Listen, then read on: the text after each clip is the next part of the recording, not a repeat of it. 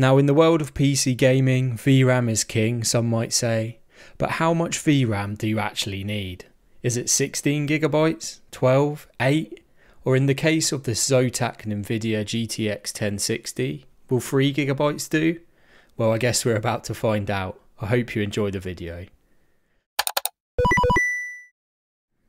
My name's Andy, and this is Andy's Tech. And I thought we'd take a look at the 3GB version of the GTX 1060 today, as I just happened to stumble across 4 of these cards which came in pre-built, so I purchased off eBay to be recased and flipped on. Unlike its bigger brother, the 6GB model, Nvidia has worked its trickery, and it's a cut down version of the card. Now, the 1060 6GB is probably the lowest I would recommend going these days when putting together a budget gaming rig. But can its baby brother cut the mustard? Now, we're going for 60 FPS today by any means, so we'll be making the most of upscaling technologies like FSR 3.0. But as I write this script post benchmarking, I honestly think you'll be pleasantly surprised with all things taken into consideration, that is. So let's not waste any time and jump straight into testing, and I'll let you make your own mind up. So the system we'll be using today to test the GPU is my main rig, which is an i5-13400F, 6 performance cores, 4 E-cores and 16 threads. It's basically an i5-12400F, but with a couple of E-cores added in. We have 32GB of DDR4 3200MHz RAM, a B760M Pro motherboard from ASRock, and next to that we have the specs of our little GTX 1060 3GB. We're running the latest drivers today, May the 7th 2024.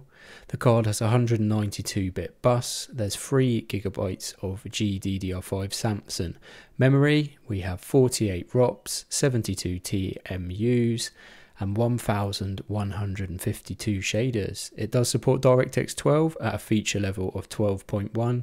Boost clocks around 1700 MHz, and memories running at 4000 MHz. So first up we have Fortnite, and all the games tested today are at 1080p, and we're going for 60 FPS by any means. You'll also have to excuse there's no game capture sound, as I didn't realise my capture card wasn't recording the game sound for the benchmarks today, so I've put a nice backing track on. And yeah, 1080p low here with TAA at 75% resolution scale, and we achieved a very respectable average frame rate of 158 FPS with 1% of 84 and 0.1% of 48. I had certainly had no complaints in playing through the few games I did. I was able to be competitive and getting some kills and stuff like that. So for Fortnite, a little card like this with 3GB of VRAM will certainly do the job. So moving on now to something a little bit more demanding, and that is Call of Duty Modern Warfare 3. And no complaints here at 1080p basic settings with FSR 3.0 set to quality, and we achieved an average of 79 FPS with 1% of 62 and 0.1% of 47. Really nice experience here. I mean, it's not a high refresh rate experience, but it's a plus 60 pretty much all of the time. It set those 0.1%, and yeah, I had no complaints playing this, and I could play this quite happily all day at these settings. So another win here for our little 3GB GTX 1060. It's worth noting here that the texture limit is nearly run out, so we can't really turn anything up higher, so basic preset it is all the way if you want to be playing COD and you have this little card. But I would recommend this. It's certainly a nice entry level experience, and it will certainly do you until you can upgrade to a better card. Moving up the scale of demandingness now, and a new one to my benchmark suite, and that is Mana Lords at 1080p high here today with FSR set to quality. We achieved a respectable average of 74 FPS with 1% of 52 and 0.1% of 5. Now, this is an early access release title, and I believe it's a one-man band, so it's pretty impressive really for one guy. And yeah, it's an enjoyable experience. You know, it's a fairly medium-sized settlement I've been building here over the last couple of weeks, and I had no problems, you know, navigating the menus, playing the games, except every now and again there was just that one spike which is represented in the 0.1% lows. But you can certainly play Mana Lords like this. It's quite a slow paced game, so you could get away with capping it to 30 FPS and you'd have a very enjoyable experience. Our first AAA title of the day next, and that is Cyberpunk. And I've ran the in-game benchmark today, as it seems to be a fairly accurate comparison to actual gameplay, and I've gone with 1080p low with FSR 2.1, and that is set to balanced.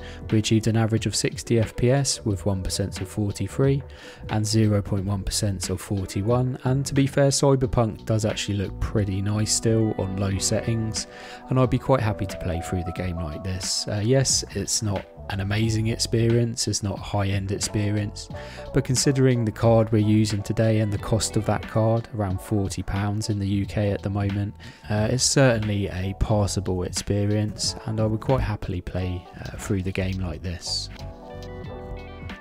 Up next, and the game I'm playing quite a lot at the moment, and that is Forza Motorsport. Now we're beginning to get in the realms of looking a little ropey around the edges, and to achieve our 60 FPS plus target today, I had to go for 1080p low, which this game doesn't look too great on low. The textures start to look a bit ropey, with FSR on balanced and a 70% resolution scale.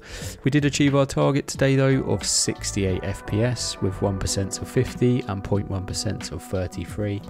Now I have a 32-inch monitor, and trying to run this game at 1080p with FSR and then the res scale, it's looking a bit rough around the edges, but if you had a little 24-inch 1080p monitor, it probably wouldn't look as bad. But the game's still playable, and I would call it a pass. We could turn things up to 100% resolution scale and we would see an average of in the 50s. Now that may not bother you in a game like this, it's not a too fast paced game, but I do like to see 60 FPS, and that is what we're trying to achieve today. But we have a pass here, a barely pass, but we'll call it a pass, and we'll move on to our next AAA title. The Last of Us Part 1, great game, loved it on the PS3, loved it remastered on the PS4, and I love it even more on the PC. We're at university today, which is sort of nearer to the end of the game, and it's got a lot more optimised since we first started. I remember playing this on release with a GTX1060, and I think we were getting about 30 FPS at a push. But today we did okay. We went for 1080p low with FSR 3, and we did use frame generation here with balanced FSR, and we achieved an average of 76 with 1% of 47 and 0.1% of 45. Now this was capped on the PS3 and PS4 to 30 FPS, and I loved both playthroughs at the time. So having a little more frames to play with on the PC is no hardship. We could cap the game at 60 FPS, and that's probably what I would recommend, and you would have no problem playing through like this. If you haven't played through this game yet, it's a brilliant game, I recommend it, and if you've got a 1060 3GB, you might just get away with playing it. So on to our last title, and that is Starfield. Now there was a saying once, and that was, can it run Crisis? But I think in 2024 it should be, can it run Starfield? As this unoptimised Bethesda monster seems to bring even the most high end of systems to its knees. But that said, it did put up a good fight, the little GTX 1060 3GB, and we did achieve an average of 31 FPS with 1% to 27 and 0.1% of 27. We did have to pull all of the rabbits out of the hat for this. 1080p low with indirect lighting set to medium, FSR 3.0 frame gen, and 70% resolution scaling. Not really a pass in my opinion. I wouldn't go out and buy the game if you've got a 1060 3GB, but if you've got Xbox Games Pass and you fancy just dipping your toe into the title, you'll certainly get a basic playable experience, as 30 is the bare minimum really. So I think that will bring us to the end of the benchmarks today, and I'm going to pull up a graph now, as who doesn't like a graph, and you can see the results here today. Certainly titles that are more esports focused, like Call of Duty, Modern Warfare 3 and Fortnite, we have absolutely no problem running on our little 3GB 1060. As we starting to move into the more harder to run games games like Cyberpunk, Forza, even The Last of Us now, and newer titles like Manor, we do have to start making some sacrifices and using more FSR imbalanced and even some FSR free frame generation. But we did achieve our 60 plus FPS target in all of those titles today, which was quite impressive actually, considering the age and the cost of the card these days, and the fact that it does only have 3 gigabytes of VRAM, guys.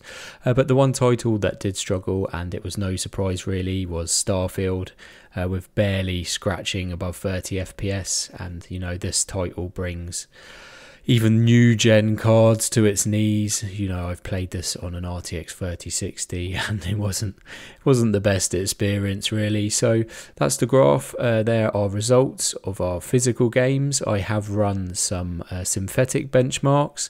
I've also run some synthetic benchmarks with an overclock, so we can just see what performance we'll gain with an overclock to the card. So I'll bring up those figures now. And Heaven benchmark first. Stock, we achieved a score of 2640 with our FPS at 104.8. Now overclocked, I put 500 megahertz on the memory and 200 megahertz on the core, and the card was completely stable. It's a really nice little card. It's overclocked really well. Our overclock score jumped to 2950 and our FPS increased to 117.1, so a nice little gain there. Firestrike next, stock, and our time spy score was 4057 and our graphics score of 3645. Overclocked, we now have a legendary score, so we're breaking records here today with our little GTX1060 3GB. Our overclock score was 4589 and our graphics score increased to 4146. So overclocking the card, you can probably expect about 8 to 10% performance improvement, which really for a card like this, it makes sense to overclock it. Now mileage does vary on overclocking, which is why I've ran the card stock today for the benchmarks, but you can expect to see an improvement with overclocking. But obviously it's your risk, guys, and you can obviously undervolt the card as well if needed, as it's a 10 series Nvidia card. So that brings us to the end of the video. Is 3 gigabytes of VRAM enough in 2024? Just about. It's just about passable. I mean, everything taken into perspective. If you're, you know, wanting to put a cheap PC together and you're wanting to play a bit of Fortnite or Apex, something like that, this card will still be perfectly fine for that. And even if you wanted to dip your toe into some of the lighter to run AAA titles from a year ago or a couple of years ago, but the newer games like Starfield and the Widowmakers like that, you know, this card just really isn't cut out for titles like that. The 6 gigabyte version's about 10% faster, and obviously it has the extra VRAM, so it might be worth spending the extra, you know, £20 over this one for that. And also the RX 580 4 gigabyte and 8 gigabyte are around the same price as this, the 3 and obviously the 6. So yeah, thank you for watching the video. Please leave a like and a comment down below. I'd love to know your thoughts you know, on this subject really, and obviously the video, or anything else that's on your mind. Please subscribe to the channel if you haven't done so already. Take care, God bless, and I will hopefully see you in the next one.